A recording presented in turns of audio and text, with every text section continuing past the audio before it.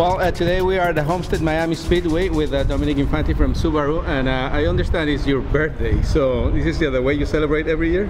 Yeah, I rent a racetrack and I drive cars around for my birthday. It's a good way to spend a birthday. Yeah, bring some of your friends here, and thank you for including us there for that. So we are, I understand we are the first persons to drive the new WRX STI, right? The 16s, yes. These are new for 16. Well, not new. They came out last year, but we've got some modifications to the cars.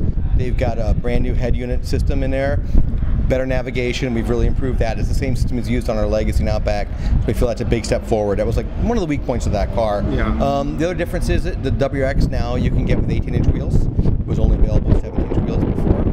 And now you can get eyesight, our safety system eyesight, that is now available in the WRX on the automatic only, but it's this dual camera system, very, very strong system. It'll completely stop a car if it needs to, and it's the highest ranked system by the IAHS. So how does that work? I mean, you said it completely stops the car up to at every speed, or how does that work? Well, it is always working, and we say it works. It can fully stop the car if there's a 30 mile per hour, well, or avoid a collision if there's a 30 mile per hour speed differential. So it works from 100 miles an hour down to 20 miles an hour, 10 miles an hour. It's always on, but we just use that because the surface may be slippery, so we want to give ourselves a little bit more room.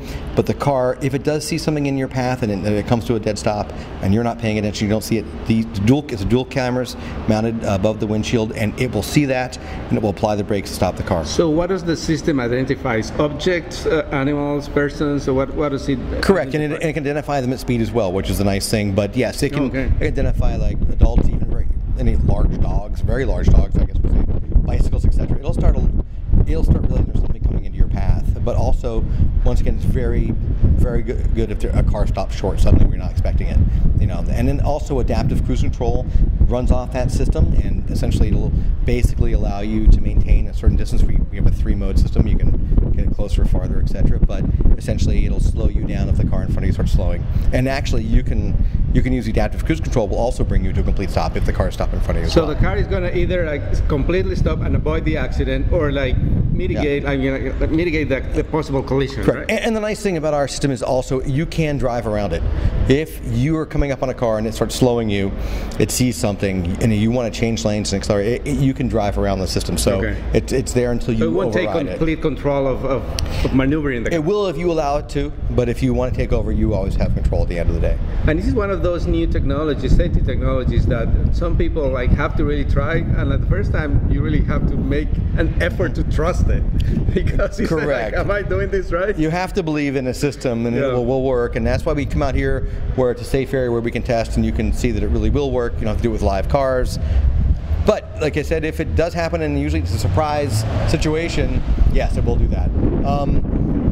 It's a nice system because, like I said, it is ranked higher. It is a dual camera. It doesn't use radar, so it's a little bit quicker reacting than some of the radar systems are. And that's why it's ranked #1 by IAHS? Correct, yes. Well, that, and also because we mount the system inside the cabin with you, so it's the safest part of the structure.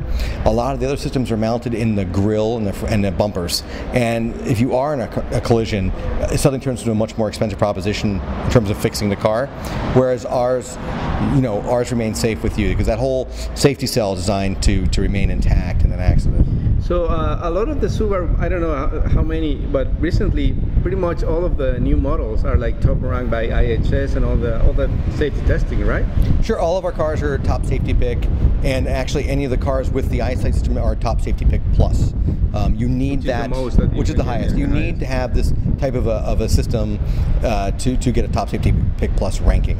So Subaru is bringing, always the fun of the cars and the all-wheel drive system and all that, but now they're making them safer and safer. It's pretty, the whole package now. Safety is a very important aspect for us, and we're becoming more known as a safety brand more than we were just an all-wheel drive brand before. I think now people are like, oh wait, just another differentiator here. Subaru builds these really, really safe cars, and they're very reliable. They're great long-term ownership. We get very high rankings in terms of our resale values, in terms of consumer reports. But ALG, KBB have ranked our cars with the highest resale value in their segments, and in terms of consumer reports, they're one of the most reliable, safe vehicles you can buy as well. And you bring, all this new safety technology is included in every model. You're bringing it all the way down. Even in WRX and even in BRZ and Impreza, these are things that we're offering, to the full range of, we have the great safety systems built into all these cars. And we want to bring this to the most affordable area we can. That's why the Impreza has it. Yeah. And that's a car that starts around 20, right? Yes. Yeah, in the teens. Yes, exactly. And then, but with these systems are optional. They're not standard. They're not standard, no. But they're not that very expensive either. No, it's roughly about $1,500 upcharge. But we're seeing very high take rates on like Legacy Now Pack, which came out with them first. We're seeing roughly about 50%. Yeah, I guess as people are like learning more about it and maybe hearing stories about it, like when people say, "Oh, the car stopped itself." That's one of those things marketing idea. You have to become aware of before, obviously that there's a desire to have it. Once they, and what's very good with ours, the people who do have eyesight in their car, we've surveyed them, and 80% said they would recommend it to another buyer. So pretty much is everything, the whole lineup for Subaru is pretty much new, right? I mean, you're like... Everything has been redesigned. This year we have no new launches in terms of product, but we'll start again next year. But you're constantly renewing your lineup, and right now we're kind of finished. We have some downtime, and we're working on a 3-row, 7-passenger SUV right now that will be coming out in a couple of years, and we've got another few things coming out next year as well. So you had one 7-seater SUV, like a Tribeca, right? Like yeah, 7-passenger, yeah. But that didn't do very well. It did okay. It was a good product. I think we didn't design it as well for that segment. It didn't have the same roominess, the same third-row capability that other products in that segment did. We've learned a lot from that, and very Subaru way. We talked to our owners, we found out what they didn't like, and we worked to improve that. Well, I hope the interior keeps like more or less the same, because I really liked that one. It was like a very space age, a jet cockpit, really, and it was very fun, but a very competitive segment. And like, yes, it's a huge investment to do a car that doesn't sell, right? Correct. And sedans and then the SUV market are the two most competitive segments right now. So another final question about the WRX. I noticed that the ones that we're driving here at the Homestead,